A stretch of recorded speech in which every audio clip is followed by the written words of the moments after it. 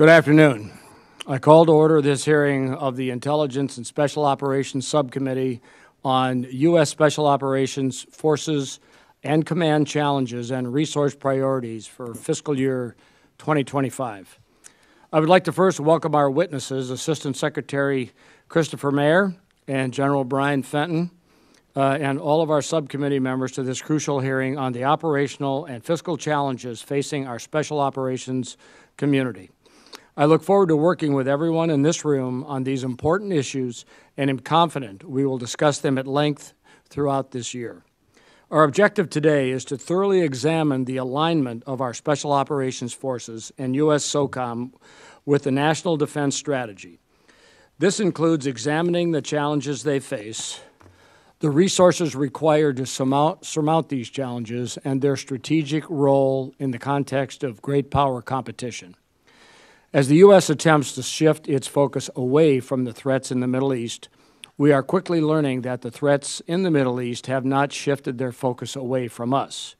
Counterterrorism, addressing violent extremist organizations, and proxy threats are not missions we can wish away, and as our footprint in the Middle East grows increasingly smaller, we will continually rely on our elite special operations community to suppress these threats as we attempt to shift our primary focus to the challenges of great power competition. This is not to say that our special operations community is not engaged in great power competition. Quite the opposite. There was a false notion floating around that the special operations community had their time in the sun and enjoyed a bountiful resourcing, but now it is time for them to take a back seat. This could not be more incorrect. Since 2001, special operations may have doubled in size and they may have doubled in resourcing, but they have quadrupled in requirements. They are busier today than ever. They are asked to do more today than ever. As such, I am dismayed that U.S. SOCOM is again funded at a flat level. When it comes to bang for your buck, there is perhaps nothing as effective as the dollars we spend on our special operations community.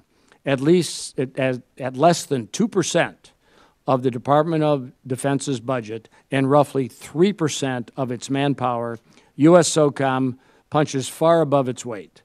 In a time of shaping and information operations, hybrid competition, partner training, and gray zone conflict, the department should be looking to resource U.S. SOCOM's return on investment propositions to the greatest extent possible. Spending each dollar more effectively than each Chinese yuan is how we win great power competition, and that is what our special operations community can provide. And with that, I look forward to hearing from our witnesses on the priorities for U.S. Special Operations ahead of Congress work on the FY25 budget and NDAA. I would like to welcome our witnesses here today. The Honorable Christopher Maier serves as the Assistant Secretary of Defense for Special Operations and Low-Intensity Conflict, sometimes known as SOLIC, and General Bryan Fenton, who currently serves as the 13th Commander of U.S. Special Operations Command. In the interest of time, I ask the witnesses to keep their opening remarks to 5 minutes or less so that we have sufficient time for questions and answers. With that, let me thank our witnesses for appearing before us. And today, I recognize Ranking Member Slotkin for any opening remarks she may have. Thanks, Representative Bergman, Mr. Chairman. I think this is the second time, maybe in history, that two Michiganders have chaired a HASC hearing. Last year, we did the same thing. I think we opened the hearing last year by saying the current global security environment is dynamic. I think it's fair to say that was an understatement. Obviously, we had the attack on October 7th and the ensuing conflict and humanitarian crisis. We've seen what Iran and Iran's proxies have done across the region. We're realizing the real-time consequences of the actions of those malign actors, not just the threat in the Middle East, but globally with international shipping traffic. In Russia, in Europe, we still have the Russia's illegal and unjust war in Ukraine entering its third year, and obviously the Indo-Pacific and beyond. Chinese Communist Party increasingly using coercive actions that run counter to the international global order. We know that this has your full attention, this whole spread of conflicts. And for over 20 years, we've asked the Special Forces community to focus on counterterrorism and countering violent extremism in places like Iraq, Afghanistan, and whatnot. So I think as a former CIA officer, I have better part of my 20s and 30s working alongside the Special Forces community, both here and in Iraq, and know firsthand the importance of your work. But we want to understand if you have the resources that you need in this very sort of dynamically changing world. Representative Bergman talked about great power competition. How is the Special Forces community postured to support this effort? What does that look like? Do you have the right training, the right manning, equipping, international support, funding, professional military education? Furthermore, we need to make sure we still maintain our eye on that ball when it comes to terrorism, crisis response, integrated deterrence. So look forward to hearing from all of you on that. We welcome you here, and I yield back. Thank you. And as we're on a bit of a timeline here, it looks like votes are going to be called in about less than 25 minutes or so. So what I'd like to do is let's get our remarks from our witnesses, and then depending on when that finishes, we'll have if we're done with your remarks before that, then we'll have a couple of Q&A until they call votes, and then at that point, once they call votes, we will adjourn, and then we will reconvene in Rayburn 2337 for a classified session. And we can continue our comments down, your questions down there. We'll just kind of do what we do now, go to vote, come back, go into classified, and finish when we finish. So with that, Secretary Maier, over to you. Well, thank you, Chairman Bergman and Ranking Member Slotkin and distinguished members of this subcommittee. Thank you for this opportunity to testify in the global posture of our nation's Special Operations Forces, or SOF. I'm honored to again appear alongside General Bryan Fenton, and I thank you for his continued partnership as we posture your SOF to meet our nation's challenges. Alongside General Fenton, I thank Command Sergeant Major Shane Shorter for their collective leadership of U.S. Special Operations Command. I would like to begin by recognizing the dedication, service, and sacrifice of our SOF team, military, civilians, and contractors. There is no starker reminder of these sacrifices than the 15 teammates we have lost in recent months as they prepared for and executed high-risk missions in support of integrated deterrence, crisis response, and counterterrorism in Europe, the Middle East, and the Pacific. Their bravery and selflessness are an enduring testament to SOF's dedication to preserving our freedoms. They represent the best of America. Let us forget neither their sacrifices nor the loss their families, friends, and loved ones still feel. In the past year, we have seen an increase in demand for SOF and the unique capabilities SOF brings. From evacuating embassies to responding to attacks on allies to continued pressure on ISIS and al-Qaeda, and in the campaigning essential to the national defense strategy and integrated deterrence. SOF creates dilemmas for our adversaries, dismantles their proxy and illicit networks, and provides options for the joint force through unique understanding of the operational environment that benefits from generational relationships with allies and partners. In the Pacific, I have seen firsthand the tangible impacts of SOF presence and engagement. But we know China seeks greater global influence, and SOF, working with natural partners SpaceCom, CyberCom, and StratCom, is well positioned to operationalize integrated deterrence against the PRC globally. In Europe, not only does SOF draw on generational relationships with Ukraine in aiding its fight against Russian aggression, we also are deepening integration in the High North with Norway, a founding NATO member, and with Sweden, our newest NATO member. With these partners and others, SOF is ready for operations in the Arctic. As the Assistant Secretary, my top priority remains strengthening the congressionally directed service-like role for SOF. From this position in the administrative chain of command for SOCOM, my focus is to see that SOF's value to the national defense strategy is not only understood by Congress and our fellow citizens, but also accounted for and incorporated into the department's planning and decision processes. To that end, I appreciate Congress authorizing a second principal deputy to help me lead our soft service-like responsibilities. In a recent report, GAO reflected our progress in building this Secretariat for Special Operations. In another sign of progress, I am joined today by a new teammate, Navy SEAL Command Master Chief Brad Rylander, who adds a soft, unique perspective alongside the Pentagon's service senior enlisted leaders. In partnership with SOCOM, SOLIC is enhancing our analytic capabilities necessary to convey the value our SOF women and men bring to accomplishing the goals of the NDS, especially our critical role in ensuring the joint force can win without fighting. These advancements also enable SOF to better integrate with the department's process for prioritizing resources. As a key accompanying priority, in SOLIC, we have also established a directorate dedicated to SOF's most important asset, our people. It is the people of the SOF enterprise, after all, who make all this work. With the support of Congress, SOCOM continues to tailor the Preservation of the Force and Families, or POTIF, to address challenges for our service members, including in cognitive performance where SOF are leading in combating traumatic brain injury. I also have responsibility within the department for a range of policy issues with a direct impact on SOF, such as information operations, irregular warfare, counterterrorism, counter-narcotics, counter-threat finance, and civilian harm mitigation. SOLIC strives to lead in the U.S. government's policy arena for these issues, and we continue to benefit from the support of Congress and this subcommittee in particular with resources, authorities, and advocacy. Together with SOCOM, I am focused on resourcing and readying the SOF enterprise to meet the nation's challenges, be they the well-established mission of crisis response and counterterrorism that protect Americans from harm, or the campaigning and integrated deterrence that aim to prevent future war, or if necessary, to ensure the United States fights from a point of maximum advantage.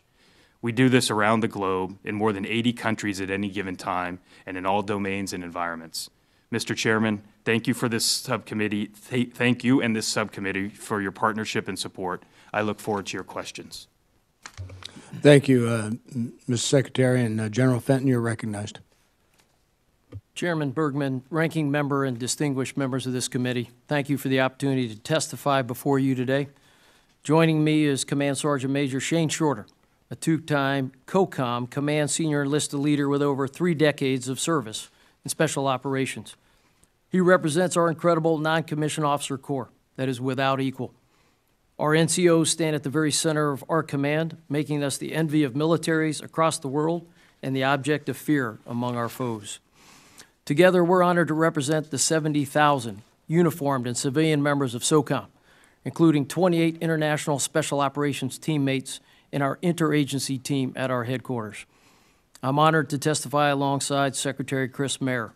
His leadership and the SOLIC team's advocacy are vital for the readiness, modernization, and well-being of our force and families. As Secretary Maier mentioned, we lost 15 of our special operations teammates over the last 5 months. They made the ultimate sacrifice, and their selfless acts remind us of the utmost devotion to duty in our formations. Never forgetting our fallen and supporting their families remains our sacred obligation.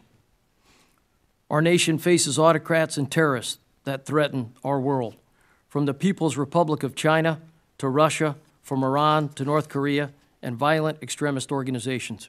Our adversaries seek to divide and weaken the U.S., our allies, and our partners. The PRC's global coercion, debt diplomacy, cyber intrusions, and aggression are common practice in their pursuit to rewrite the international order. Russia's unprovoked and illegal invasion of Ukraine grinds into its 3rd year with attack on innocent civilians, abductions, and other crimes fueling their objectives in Europe, all while their disinformation campaigns spread chaos across the globe. The DPRK is increasingly belligerent, complicit, and delusional. They support Russia's aggression in Europe. Iran, a longtime malign actor, leverages its proxies, Hamas, the Houthis, Hezbollah, and militias, even more than before, to sow instability in the Middle East, while al-Shabaab, al-Qaeda, and ISIS still seek to threaten our homeland and interest abroad. To combat these threats, your SOCOM team delivers asymmetric and asynchronous advantage for DoD through our enterprise priorities of people, win, transform. Our people the competitive and comparative advantage. Your special operations attract the most talented men and women, driven to solve the most complex problems in politically sensitive and contested environments. And with them, we win by asymmetrically deterring our adversaries, tearing apart violent extremist organizations, and rapidly responding to crisis. To be clear, DoD's main effort, integrated deterrence, is SOCOM's main effort. Since 1942, your SOF have accumulated 6 decades of strategic competition experience, now combined with over 2 decades of hard-earned combat experience in the global war on terror. And these 8 decades make your special operations tailor-made for this era, providing integrated strategic options to prevent great power war, winning before conflict, simultaneously preparing the environment to ensure the joint force prevails if conflict occurs. Those 8 decades highlight that integrated deterrence and strategic competition are in our DNA, always has been, always will. Added to this, your SOCOM team preserves strategic focus on the pacing challenge and the acute threat, because it's our duty to maintain exquisite capabilities to degrade violent extremist organizations, denying them their goals, while continuing to rescue U.S. citizens and diplomats anywhere in the world. Our final priority is transform, to address the rapidly changing environment and character of war. We start with our people, enhancing warfighting performance and education, then wrapping technology around them, like AI and uncrewed systems, to solve problems for the joint force via agile innovation. With Congress as the architect of Special Operations Command in 1987, we are thankful for your foresight, leadership, and continued support. And to those listening today considering service to our nation, know the profound sense of calling, purpose, and fulfillment those serving in uniform share. Service in our military is unparalleled. Within our ranks, you will meet people from every background and every walk of life. If you want to serve in jobs like cyber, intelligence, operations, and more, join our ranks. We appreciate being here today. Thank you, and I look forward to taking your questions. Thank you, General Fenton. Since they haven't called votes yet, we're going to just continue to move forward. I'm going to reserve my questions until the end, so Ranking Member Slotkin, in an all-Michigan effort here on the dais, go for it. Great. Thanks for being here. Thanks for your testimony. I think from my time working alongside the Special Forces and then just watching you all in the Pentagon operate, there's a speed and agility that comes, I think, from the mission of your organization, but also from the experience of going into some of the most dangerous and chaotic places in the world and having to operate. And it was always something that I thought the rest of the Pentagon could learn from. And a week ago, we had a hearing in this room about acquisition, new technology, how to go from idea to fielding of a new system, how to speed that process. You all have some special authorities that allow you to go from concept to fielding faster, and I saw that particularly in Syria a while back now. Can you talk to us about the authorities that you have, the experience you have of fielding new technology, your process, and then is there anything else you need from Congress that you don't have that would aid in the quick and faster acquisition of tech? Either one of you. Well, Congresswoman, I'll happily take that one. First, I start with it's the vision of this Congress that I think has put us in that position as Special Operations Command. What I mean by that is not only the authorities that you speak, but the creation of a acquisition executive for SOCOM that's very unique in any COCOM in the fact that they don't have one. And our acquisition executive is much like the service secretary's acquisition executive services have. So I think that's first and foremost. And our acquisition executive, Ms. Melissa Johnson, right now works for us as the SOCOM command team very closely. And we're blessed that she's had 3 different tours in our command, and she knows what we require in terms of speed, agility, flexibility, and getting equipment in the hands of our warfighters downrange. I think the authorities we have are by large measure the same as anyone else would have. I think the secret sauce is the acquisition executive and that program executive ops team that sits down at the SOCOM headquarters, because they really become part of our DNA. That's interesting. Sorry to interrupt you, but that is a different structural situation, and I'm glad to know it works. Maybe that's something we should look at for other branches. Can you give me an example of the acquisition of a new technology that has aided some forces on the ground somewhere, and how you went from like flash to bang on it? I can't, Congressman. The other part I think of the key pieces for SOCOM is the culture of the entire SOCOM enterprise. When someone's downrange, in this case, sees a gap or a need, there is already at speed identity for our teammates that we've got to work towards. And I think the other piece is that when we identify a gap in the event of counter UAS, for instance, when we look at it, we have an opportunity first to bring industry and enterprise forward with us and turn it very quickly in a way that is in theater, in essence, a battle lab, and then get that feedback very quickly to the teammates we work with in any industry. I think that's part of it. You know, we're willing to do as much work as industry and turning the wheel as fast as we can. I would say counter UAS is one of the greatest examples of that. When I was out in Jordan at this point over a year ago, I was shocked that the way we're doing counter UAS over a TOMF, for example, was with F-16 caps, 24/7 caps. Tell me about force protection in the minute and a half I have left, particularly in the Middle East, particularly in light of the fact that we just lost 3 soldiers in a drone attack in the Middle East. Congresswoman, I can speak to the SOCOM piece of that, certainly the CENTCOM theater. First and foremost, we have deployed counter UAS and kinetic systems on those counter UAS systems at our bases across the Middle East. It's layered in on top of what the CENTCOM commander has from the Army and other capabilities to allow us to sense. And that, as you know, is tough as these UASs from Group 1 to Group 3 start to change. And then to defeat or destroy.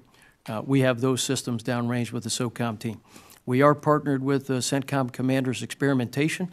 What we learned, we want that team to learn, we want the whole joint force to learn, so that we're doing it at the speed of this scourge of these one-way strike drones and long-range munitions that have been a long focus of the Secretary of Defense and certainly SOCOM.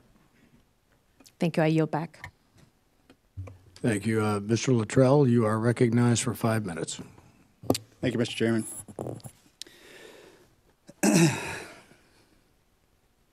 I'll shift gears a little bit. I'm very focused in on cognitive and physical well-being of our forces, especially across the board, but the special warfare community, you know, they have a tendency to take it to a whole different level. And I believe personally, this may be because I haven't been read in the past couple months, that there's a miss between the time that an individual enters into our programs to the time they exit our programs, and how we're following that individual through their, if you will, their cycle or their career. Because there is a huge gap from when an individual leaves the military. As a researcher before I came here, I was dealing with injured brains and bodies. I'd have a special warfare guy or girl come up to me and with no documentation on what they went through from start to finish, unless they chose to walk into medical and say, hey, I've got this going on. And that's a huge problem. And when it comes to SOCOM, as Ms. Slotkin said earlier, we have the ability to move dynamically in any direction, which means we absolutely have the ability to problem solve for our men and women in our community. Because I'm sure you guys and gals in the room had people come to you, hey, tell me what Ranger School's like. Tell me what it's like going through Hell Week. What's Air Assault like? What's Airborne School like? And there's kind of different variations, right? Let me tell you from a guy that was in the special warfare community who's sitting out in the real world, get ready. It sucks. You're going to be chasing what you've been working on your entire life, and there's nothing on the outside that compares to what you're in right now. And it is my belief that we can do a better job of offloading our men and women from that bullet train that they're riding on. There's no stopping at the station. We onboard every single day. Every single day you're in the special warfare community, you're working your ass off to be better. And the second it's time for you to leave, you jump off that train and that bastard keeps going and nobody's looking back and you're alone. That's the truth. So from start to finish, when somebody enters into our program, we have to do baseline assessments, a cognitive and physical assessments. We have to track their journey after every deployment. We have to make sure that we document. We have to make sure that we're listening. We need to do that in SOCOM because I'm trying to get the VA to do it. The VA is such a big machine, it's taking forever to create the process. But SOCOM can do that because if it happens in SOCOM, it trickles down into the mass. So my question is, where are we when it comes to the well-being of our force? Are we learning from other countries with soft communities on what they're doing to prevent cognitive physical declines after the fact? Mr. Maier, we missed the opportunity to chat the other day, so I'll open that with you if you don't mind. Congressman, thanks very much for the question. I think to answer your question, where we are is we're much more aware of what you just articulated than probably we were 5 years or when you were serving. With a couple concrete examples, we talk about POTIF all the time in the context of SOCOM because it is such a unique set of capabilities, and the continued emphasis and growth on the cognitive piece, I think, is a key part of that. But this transition out of the military from being part of a team and particularly in the special warfare community, as you're talking about, to being by yourself without a lot of the resources and community there, I think is something we're increasingly addressing by looking holistically. A lot of these answers are not going to be sponsored by the federal government or even sponsored by the Department of Defense. Bring in benevolent organizations that are going to be committed to tracking individuals in addition to those small communities of people, I think is how we're going to need to continue to look at this. I think General Fenton will undoubtedly have more he'll want to bring to this, but I think what has changed even in my time just in this role of less than 3 years is how much more we're putting on the cognitive side of things. Both perspectives, both kind of the psychological and spiritual piece as we think about our current folks that are in the force, but then what happens to folks when they leave. The scourge of suicides after folks leave is something that we've not been particularly good at getting at, and I think that's something that continues to very much be a focus for us as we really struggle in some respects to get at the bottom of what's making some of these problems so intractable. Congressman, I'll add first, as I mentioned in the opening statement, we've got 80 years of special operations, and I think it's only really been the last 10 years where we're starting to get our arms wrapped around this in the way that you describe through the POTIF program, and we're very grateful to this Congress for all the money that goes towards that and the resources to make us a performance-based organization in the way we are through the 5 pillars, physically, all the way to social, spiritually, behaviorally, and cognitively. I think in that light, we're better off than many our global soft partner nations across the world, yet we still want to learn from them. They do have some practices, some experiences we don't, and we inject that in, and we share back with them all the things we have, and I think that makes for a winning combination. The other thing we're doing is we're certainly working with folks outside, even in our own nation, outside the government, folks like the NFL and many of organizations that have seen certain type of injuries either before or during that profession that we want to learn from. Because I think to add to who SOCOM is, as you mentioned, we're also incredibly hungry to always get better. So I think that there is still a lot of work to do on suicide, brain health, many others. But we're blessed. We've got a great start based on POTIF in this Congress, and we're committed to that. All right. Thank you. Thank everyone in the room for your service. Thank you, Mr. Chairman. Thank you. Mr. Panetta, you are recognized for 5 minutes. Thank you, Mr. Chairman. Gentlemen, good afternoon. Thank you for being here. I think, obviously, you're familiar with the fact that third group special forces were assigned to Africa to support operations in EUCOM, I guess is what's happening now.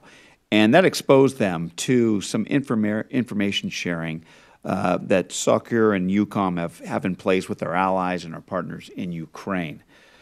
You know, though, obviously, they're limited to how DoD can work with and through our partner forces in Africa, especially when it comes to sharing information in crisis operations. Do you see any utility in leveraging what our third group special forces are learning in the information sharing process in EUCOM and potentially replicating that process for special operations in Africa? Congressman Panetta, absolutely. And I think we are very focused as an organization on leveraging all the experiences we have and looking to apply them, because there's a lot more similarities than there are differences. So to your specific question, I think one of the things that has really pushed us from a soft perspective in Ukraine is the fact that we had pre-existing relationships. Then for decisions that ultimately were made for us to depart, it tested our ability to continue to do that advising and assisting from a distance. So this remote capability that we've had to perfect, although it continues to be a work in progress, has tremendous applicability, I think, with some of our partners in Africa, both on counterterrorism and crisis response. Oftentimes, the threat situation is such that we can't put our forces, or choose not to put our forces as close to a threat. So being able to leverage that's important. And the other area I would highlight, sir, is it's already been touched on, but the massive innovation in unmanned systems in Ukraine that we're seeing occur on a daily, if not weekly basis. Some of that's starting to manifest in Africa with threats to our bases, threats to our people. And so those lessons learned are incredibly valuable and need to be applied immediately, sir. Absolutely. General? Congressman, I think your vignette on third group is actually a good news story for this Congress to know and to hear. It's a business practice of SOCOM and the enterprise to share those kind of lessons learned across our formation. And you know, anytime somebody's learning something forward, we want that across all of our enterprise elements as fast as we can get it. Sometimes we do it through TSOCs, sometimes our schoolhouses, sometimes the groups themselves, which makes us as a whole a much better organization. I would say toward information operations, absolutely. We see global disinformation and misinformation, you know, everywhere we look, from the PRC and certainly from the Russian Federation. And if we've seen it in EUCOM, we understand it, and we can take those lessons learned into Africa, I think very important, certainly in light of what we're seeing right now on the continent. Thank you. And General, obviously you and I have discussed providing our Special Operations Forces stationed in the Sahel with tax exclusion benefits by designating Niger, Chad, Mali, Burkina Faso as qualified hazardous duty areas. As you know well, this designation recognizes the emergent and consistent threats that our service members face in those locations, including an increasing number of terrorist attacks, conflicts with Wagner, and growing military takeovers. Unfortunately, we just saw Niger, which is currently under a military junta, expelled American forces from the region, or basically are setting it up to do so, which clearly will disrupt critical ISR capabilities for our counterterrorism operations. Can you give us an explanation of how that shift in operations in Niger might compound issues nearby in other parts of the Sahel, and how that might pose increased threats to our service members? Congressman, I think I'll start by saying there's still a lot to watch vis-a-vis Niger. That was, a recently breaking both discussion and news articles, and then certainly more fidelity, I would imagine, from the Secretary and the policy side. So for us, still lots to watch, still lots to understand, and we're doing that through the AFRICOM team and our Special Operations Command, Africa. I think in general, anytime we detach from or lose a partner in that region, it's a challenge at keeping our, if this were to be the case. It gives us less insights, indications, and warnings into what any of the groups that are there, terrorist or ne'er-do-wells or potentiality in the Russia PRC piece, are doing or thinking about towards the U.S. and towards partners and allies. So still lots to watch there. We're still working with our SOC Africa team and the AFRICOM team to figure out how this goes.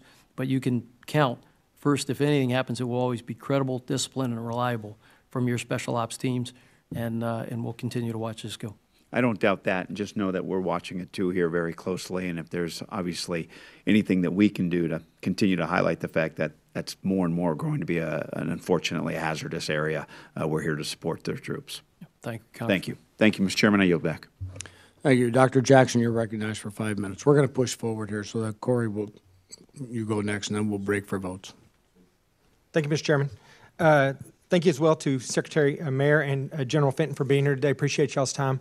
I have a question here, but I'm going to do a little bit of lead up here just for the record. But without a doubt, one of the sharpest tools in the American war chest is our Special Operations Forces. Highly trained, highly competent, and highly motivated, these silent professionals frequently perform our country's most critical, non-fail missions when there are no other options or alternatives available.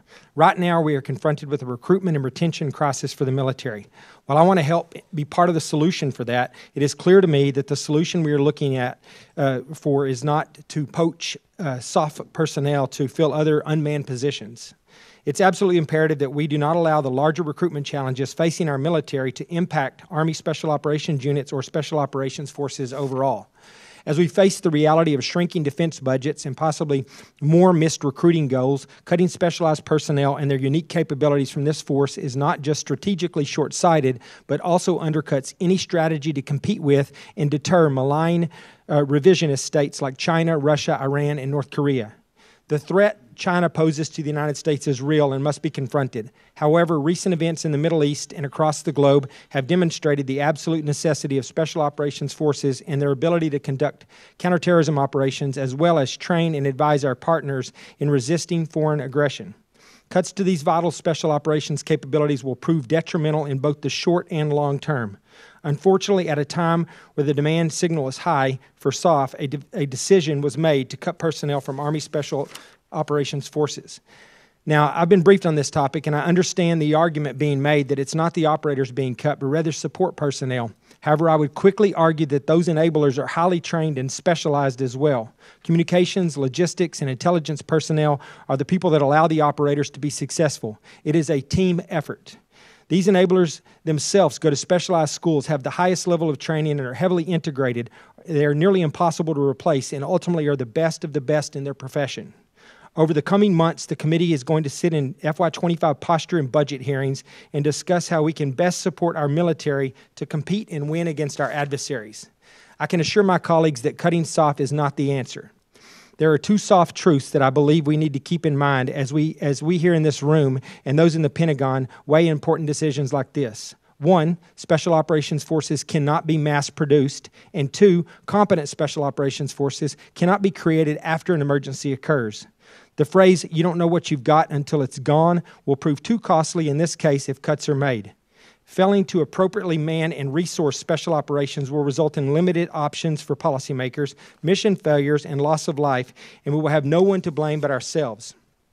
Any reduction to our special operations community would signify an intentional degradation of key defense capability and comparative advantage over our enemies. I have here the budget highlights from FY 2025, and looking at the SOCOM mission statement, I look at the core activities here: counterinsurgency, foreign internal defense, security force assistance, unconventional warfare, counterterrorism, countering weapons of mass destruction, direct action, hostage rescue and recovery, special reconnaissance, civil affairs, foreign humanitarian assistance, military information support operations. This sounds like a big job that cuts across all services in all communities, and it doesn't sound like something that we can afford to lose 3,000 members that are making this happen. General Fenton, I've greatly appreciated the conversations we've had on this topic, and I'm encouraged that you are in lockstep on this. General, in your best military judgment, do you believe that cutting thousands of Special Forces personnel, including these highly specialized enablers, will have a negative impact on SOCOM's ability to effectively operate in multiple geographic locations to confront the multiple threats posed by a wide variety of adversaries who seek to bring harm to the United States and our interest? Congressman, a couple thoughts on this, and I appreciate the office call we've had last week talking about this. First, I will just start with convergence of some key factors here that I would want to state for everybody. First is the recruiting challenge that we all know that across the services, and in this case, impacting the Army probably more than any, especially in light of when we think Army SOF. Then the fiscal challenges that's well known to all. And lastly, all of us, SOCOM, the Army, and many others in the department have transformation designs and things we're trying to get after as part of continuing to win tomorrow like we're winning today in that ever-changing environment. I think those all came together in a way that we often reflect to this Congress about hard choices that we're all forced to make as we think about moving this in this direction. That resulted in that 3K reduction you just talked about. I think the challenge is that that's against the backdrop of ever-increasing demands from our combatant commands, 150% increase or more in our crisis response missions over the last 3 years, and this ever-changing, more challenging character and environment of war. What I think that absolutely has SOCOM doing is, one, assessing the impacts over the course of the next couple of years of these reductions, and then always at forefront of mind, making sure that we're giving you and this Congress and this nation the best off for the personnel and the fiscal resources we'll get, being more purposeful and more impactful with less, if that's the decision. But against the backdrop of what I'm seeing, I certainly wouldn't support thinking that way as we go forward the next couple of years. Thank you, sir. Well, I'll assure you the people in this committee appreciate the unique thing you bring to the fight, and with that, I yield back. Thank you, Chairman. Thank you, Mr. Mills. You're recognized for 5 minutes. Thank you, Chairman. General Fenton, thank you so much for your decades of service. Thank you for all that you've done. It's not just help our special operations community, but across force-wide. It's greatly appreciated, and I don't think we can put into words all the things that you've been able to do to try and help our warfighters to move ahead. Shane, I don't know if that leg's healed up or not, but last time I looked at it, the purple coloring on it didn't look well, so I hope that you have recovered from that at some point. General Fenton, how would or is soft SOCOM contributing to integrated deterrence and Southcom against the PRC in Russia? Congressman, I'll start by saying, against the backdrop of preventing great power conflict, and I'll give a sense of that, certainly preparing in the event that one were to come, and then always enabling any joint force opportunities to prevail. Taking that down to Southcom, I think first it starts with our Theater Special Operations Command, Special Operations Command South. It is the supported element for the Southcom commander in this vein. And across the venue of, first and foremost, thickening and strengthening partners and allies in that region who want to, first and foremost, be associated with special operations. And the 20-plus years of hard-earned experiences, as you know very well, and then the 80 or the 60 years before that of strategic competition. We are a teammate of choice in the Southcom AOR. But then they also want to get a sense of our capabilities, the type of equipment we use, and I would add that to that list. On top of that, it would be exercises in that region to show we are there, we care, and all of that assures partners and allies in that region just how important they are to SOCOM and certainly to the Southcom team and the U.S. team. Happy to talk more detail of exact operations in a closed session. Yeah, I appreciate that. Just kind of staying on that same thread of Southcom, what is U.S. Southcom kind of demands for SOF when it comes to gray zone activities? Congressman, in the beginning, it is about being somewhere and placement and access. And I think that starts certainly through the lens of the partners we have in the region, many of them for decades that have been aligned with special operations and certainly SOCOM and then Southcom.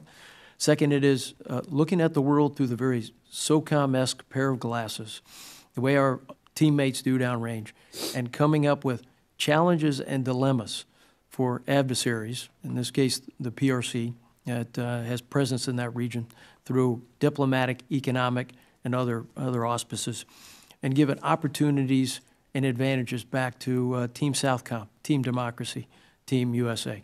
I can get to some more of the particulars in a closed session, but those would be the two things that come to mind.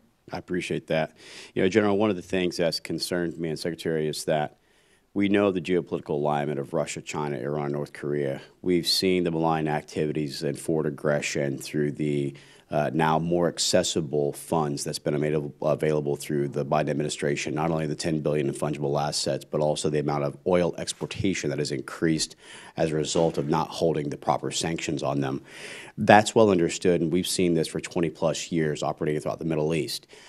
I'm seeing a bigger shift, however, not just on the expansion and kind of their takeover for the Belt and Road Initiative on the Africa continent, or expansion of Eurasia, or domination of Oceania to try and cut off Western Hemisphere supply chain. And the Houthis are doing a great job of that with the 12% of global trade they're disrupting right now. And we know that part of that's the emboldenment that they felt when they were delisted from the terrorist organization under this administration. My fear now, though, is how they prop themselves up in our own hemisphere. What we're seeing with the Chavez of Venezuela, Pedro in Colombia, what we're seeing now with the Joint Training Base and operations in Cuba, what we're seeing with the destabilization in Haiti, what we're noting with Russia and PRC involvement in DRC and other areas for economic coercion. Do we have any type of a strategy or acknowledgement of what they're trying to do in our own hemisphere that we could try and use to prevent this?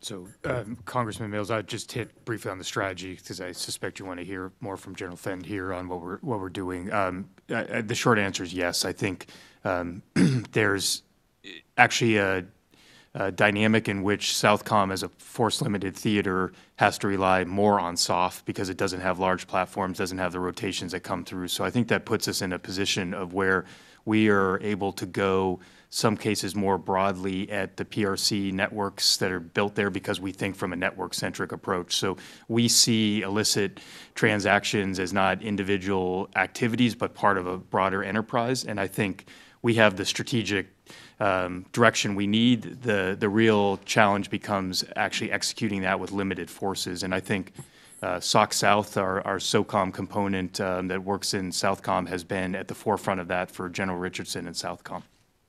And Congressman, I would say if you're thinking the adversary, I think for the PRC, they've laid it out pretty clearly in their China Dream 2049. They want to they want to be the global leader. They want to bend the rules-based order in their own image and likeness. I think they want to make sure that economically, diplomatically, military, and many others, that they are the preeminent power. I sense that they're looking to do that in all those regions and aggregate those gains with their diplomatic coercion and predatory behavior, and even at some point use of private security companies that we're really calling parasitic sham corporations, because we know what they mean. They mean nothing good for Southcom or CENTCOM or AFRICOM. And I think that and more, certainly the PRC wants to. Well, I want you to both know, and I appreciate it, Mr. Secretary, I appreciate it, General, that any and all resources and assets that we can give you to help you to be stronger in your achievements of your goals, you have my absolute support. So thank you again, Mr. Chairman. I yield back. Thank you. Well, it's time to just about to head to votes here, but I'll just make a statement as we end the unclassified portion of this. SOCOM cannot be viewed by anyone as a bill payer when it comes for forces, resources. That's not the right answer going forward to create the environment of deterrence and the execution of elements of operational plans when they need to be executed quickly. So just know whatever we can do, and you've heard it on both sides here, that we're going to do what we can to make sure that that bill payer status does not happen. So with that, this hearing is now adjourned. We will reconvene in Rayburn 2337 for a classified session immediately following votes, probably somewhere in the neighborhood of around 5:15 or 17:15. I won't give it to you in Zulu time. I don't want to confuse too many folks. But with that, this hearing is now adjourned.